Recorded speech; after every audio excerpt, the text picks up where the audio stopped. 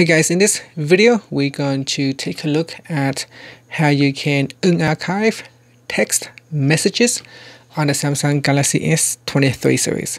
First, let's go back to the home screen by tapping on the home button at the bottom of the screen. From the home screen, open up the text messages app. Then in the search bar, tap on the menu key on the left hand side.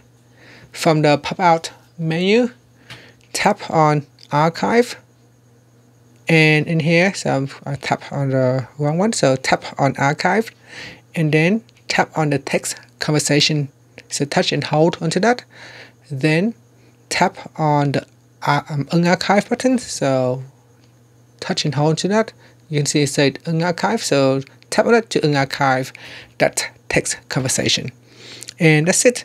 So that is how you can unarchive text messages. Thank you for watching this video. Please subscribe to my channel for more videos.